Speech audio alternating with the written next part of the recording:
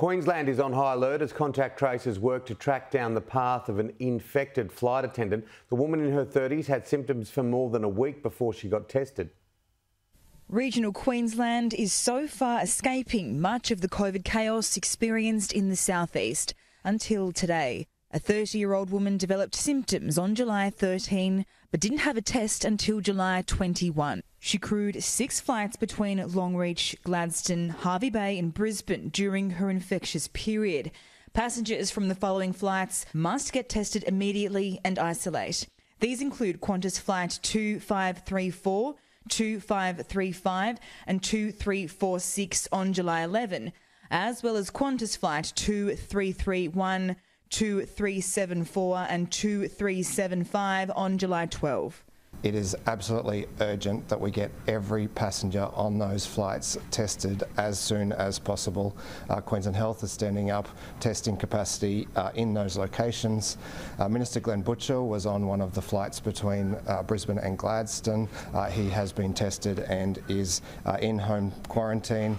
Genomic sequencing shows it's the Delta variant and it's come from the Sydney outbreak. Authorities are still working out how she caught it. Testing reveals COVID traces have been found in Byron Bay in northern New South Wales. It's prompted a stern reminder from the acting Premier that people in the border bubble should be entering Queensland for essential purposes only. What's at stake is the border zone itself. If we can't keep the border zone safe, then we won't be able to keep those arrangements in place and people won't be able to move. It's day one of a 4-week hard border closure with New South Wales, and already traffic is backed up for several kilometres. Every vehicle is being checked, including buses and garbage trucks. As border residents prepare for many weeks of chaos. It's not too bad at this time of the morning, thank goodness. I'm just hoping this pass will get me through, because when I went to bed last night, we still couldn't get on to get the new one. So this one's still valid, fingers crossed I'll get through. I'm delivering bread.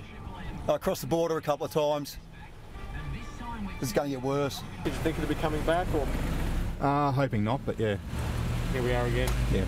The NRL has been caught breaching the bubble again. I'm very, very concerned about what is happening with these NRL players, and you would have seen that imagery of the family hotel where they were sharing goods between verandas, so I am very concerned. The Chief Health Officer, Dr Jeanette Young, has warned the entire competition could be kicked out of Queensland if there's any more quarantine breaches.